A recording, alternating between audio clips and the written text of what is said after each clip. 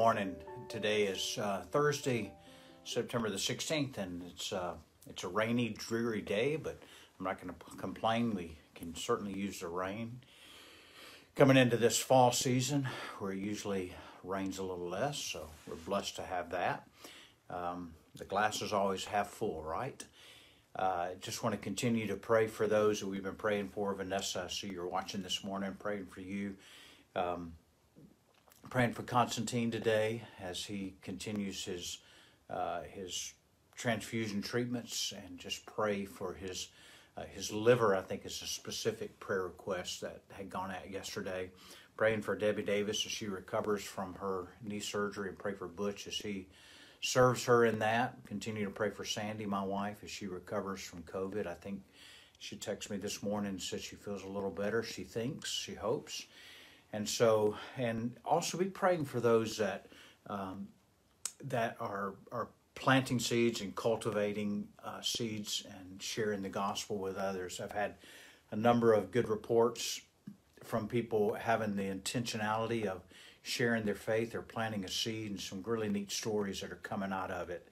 And again, this series that we're doing on evangelism it's not to try to browbeat anybody to evangelize, and we're commanded to share our faith, to share our story. But it said it would be on the forefront of our mind, that every day we would wake up realizing that our intention and our purpose for today is the gospel of Jesus Christ. Because all else can happen in the world, and many can pass, but bringing aid and comfort, while it's a good thing, if they die and they lose their soul, that's a tragedy. Jesus said, what does it profit a man to gain the whole world and yet lose his own soul? So we want to be mindful of that.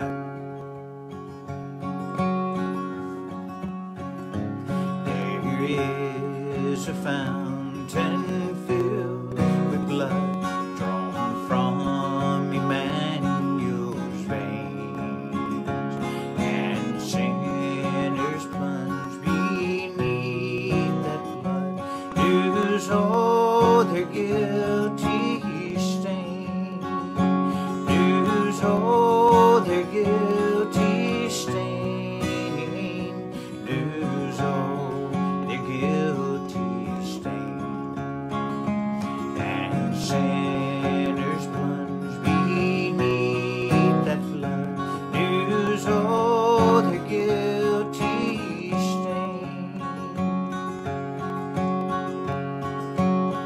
The dying rejoice to see that fountain in his day.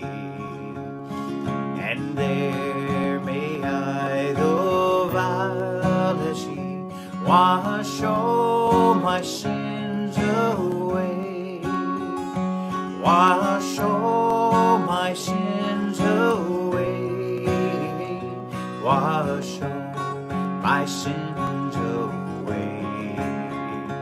And there may I, though vile as he, wash all my sins away. Dear dying Lamb, thy precious blood shall never lose its power, till all the ransomed church of God be saved to sin no more, be saved to sin no more, be saved to sin no more, till all the ransomed church of God be saved to sin no more. Won't that be a glorious day? I don't know about you, but I struggle with my flesh every single day, every single waking hour of the day. And I am so looking forward to be relieved finally on that day from the sinful flesh. Can everybody agree with that? When the ransomed church of God will be saved to sin no more. Their sins by faith I saw the stream, thy flowing womb supply. Redeeming love has been my theme, and shall be till I die, and shall be till I die, and shall be till I die. Redeeming love has been my theme, and shall be till I die. Redeeming love has been my theme, and shall be till I die. I don't know about you, but that last phrase, redeeming love has been my theme and shall be until I die. Redeeming love, love that redeems, and that kind of love is only God's love, that He loved us and sent His Son, Jesus, to pay a price we couldn't pay, to redeem us, to purchase us back from slavery to sin, and to purchase us from the evil one, the devil, who owned us before we were saved. And He has redeemed us. And I want to go out strong. I want to go out the last day professing that redeeming love, that will be my theme until the day I die. This morning we're picking up in John chapter 6, verse 16 through verse 24, where it's recorded in John's gospel as well as Mark's gospel and Matthew's gospel of the event where Jesus walks on the water. And we pick up different aspects of this miracle and this event in these three Gospels. John is the briefest explanation of Jesus walking on the water. And this morning, we're going to take some information that Mark records for us in his Gospel, and also that Matthew records for us in his Gospel, to put it all together and see this miracle. Verse 16, when evening came, his disciples went down to the sea. Now, this is after Jesus had fed the 5,000. Mark and Matthew both tell us in their Gospels that Jesus sent them on the way. Jesus had given direction to go to the other side of the Sea of Galilee towards Capernaum or Bethsaida, which is about a 4-mile distance from where the miracle of the feeding of the 5,000 had taken place.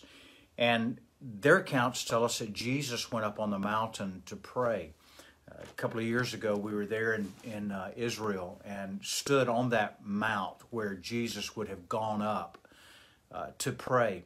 And as you look out across the Sea of Galilee, you could take your arms and put them like this, and the majority of Jesus' life was spent in a very small area. We think oftentimes that it was a vast area where Jesus conducted his ministry, but we have to remember in those days, transportation was very limited. Most of the transportation they did was on foot.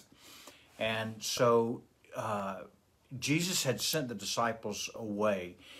And where the Sea of Galilee is positioned is really in a valley, in a crevice, where all around it there are high peaks around it. And it's understood that the waters can get very rough on the Sea of Galilee. It really looks like a large lake. And when the winds would blow and come down from the mountains, it would hit the water, and oftentimes it gets so rough that they're actually whitecaps. And if you can imagine yourself in a small boat, maybe a 30-foot boat or so, being on the Sea of Galilee, when the winds come down and the waters begin to churn, it can get quite rough. And so verse 17 tells us that they got into a boat and they started across the sea to Capernaum. This would be north end of the Sea of Galilee. And it was now dark, and Jesus had not yet come to them. The sea became rough because of a strong wind that was blowing. And when they had rowed about 3 or 4 miles, they saw Jesus walking on the sea and coming near the boat. And they were not frightened, but he said to them, "It is I, do not be afraid." Then they were glad to take him into the boat, and immediately the boat was at the land, to which they were gone. Now, Mark expands a little bit more on this, as well as Matthew, that when when the seas had gotten up, they were very frightened, and Peter especially was frightened, as is recorded by Mark in his gospel. And they looked up and they saw Jesus walking on the water. And both Matthew and Mark tell us that that they believed or thought that it was a ghost, that they didn't recognize him as Jesus, and they thought it was a goat. A ghost, not a goat, a ghost. And in Matthew's gospel, it tells us that when Peter recognized that it was Jesus, he got out into the lake and he also began walking on water. And when he looked around, though, and took his eyes off of Jesus, it tells us that he began to sink in to the water. And Jesus reaches down and he takes Peter up and he tells Peter, "Oh, you of little faith." Matthew also records for us that the reason he pointed this out was that their hearts were still hardened. Even though they had seen the miracle of him multiplying the barley bread and the fish, their hearts were still hardened, meaning that they didn't fully believe. Jesus' purpose of feeding the 5,000, multiplying the loaves and the bread, was to demonstrate that he was God and he had power over the created order. And here, again, is another instance of that. And the reason for this miracle, the reason for Jesus walking on water and calming the seas, saying, "Quiet" to the wind, was to show and to demonstrate again that he is God and he has power over all of creation. And while we know that the earth and all of its atmosphere is subject to sin, the fall, sin affected not only human beings, but sin affected all of the natural order, we realize and recognize that Jesus, God, is still over all of nature and all of creation. The book of Colossians tells us that all things were created by him, that is Jesus, and he holds all things together. And so the point of this miracle is, it really shouldn't confound us any that Jesus walked on water. He can defy the laws of physics. And when God performs a miracle, he defies the laws of physics. He created it and he is over it. So it should not surprise us when a miracle happens. And so in this account, there are a lot of people that have, and good sermons that I've heard that kind of over-spiritualize this account.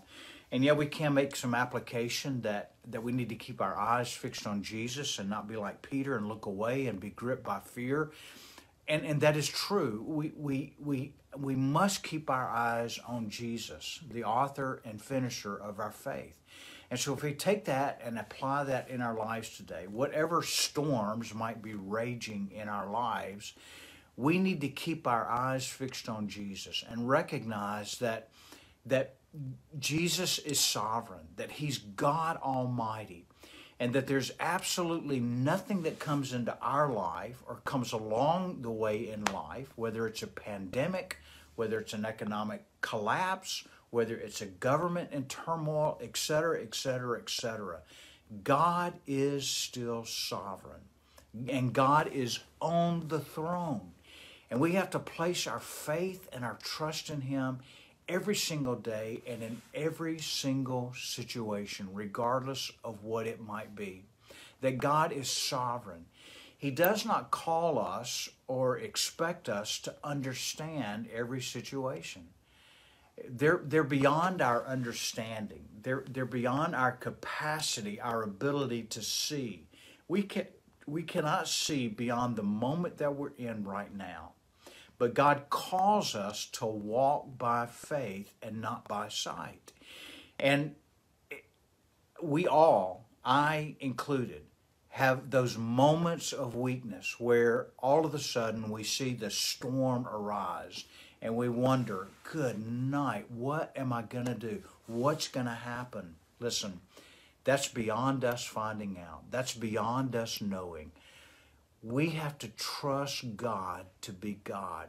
And that's a reminder to us in this story today that we've got to trust God to be God. He is who he says he is, and we can place all of our trust and all of our hope in him. The next verse, verse 22, back in John's Gospel, chapter 6. On the next day, the crowd that remained on the other side, that is the 5,000 plus, the crowd that remained on the other side of the sea, saw there had been only one boat there, and that Jesus had not entered the boat with his disciples, but that his disciples had gone away, and they had gone alone. Other boats from Tiberias came near the place where they had eaten the bread after the Lord had given thanks.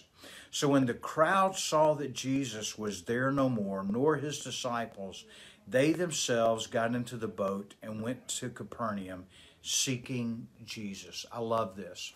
They went seeking Jesus. Now, they weren't seeking him, as we're going to see beginning on Monday, for the right reasons. You see, they were seeking him because of the miracle that he had performed.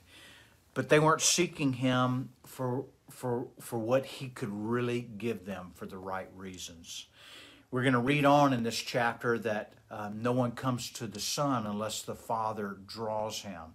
And all that the Father has given to the Son, Jesus, he will not lose. And what he's speaking of are those who God draws, God brings to a point of salvation where they've trusted Christ, that he will not lose any of them. We don't know who God is drawing. We don't know who the Father is drawing. But we do know, based on what Jesus said, is that no one comes to the Son unless the Father draws him. So let's pray today that God would bring us across the paths of individuals that he's drawing. Because remember, his plan of salvation is that we, the church, the body of Christ, be his instruments, his ambassadors, his mouthpiece of the gospel. Pray that God would give you an opportunity today to sow a seed of the gospel in somebody's heart, where we recognize that that seed has been sown, that we are able to cultivate that seed, share with them more of the gospel. And then lastly, as God would grace us to have the opportunity to watch him save somebody. I pray that you'd pray that prayer, that we'd be intentional about sharing the gospel. Listen, the times are perilous, and I don't know when Jesus is coming back. None of us know. But he could come back this very day. It could be tomorrow. It could be 50 years from now. We just don't know. But our business in the interim, in that medium time until he returns, is to share the gospel so that all that the Father is drawing might hear the gospel and be saved. I love you. I pray the Lord's blessings on you, that he would keep you. June, I saw where you posted, thanks for the reminder, you'll have knee replacement surgery on next Monday. We'll be praying for you. And Tracy, we're continuing to pray for you to recover from COVID as well. I pray the Lord's blessings on you. I look forward to seeing you this weekend. We're going to be talking more about the gospel this weekend. Listen, I'm praying that the Holy Spirit will do such a work in our midst that the only thing, the forefront of our mind, will be saturated with the gospel of Jesus. We've got a mission that he's called us to, and we need to be about that mission. I love you. I pray the Lord's blessings on you. I look forward to seeing you Sunday, either in person in the worship center at 10 a.m. or if you're online to join us in that way. Have a great day.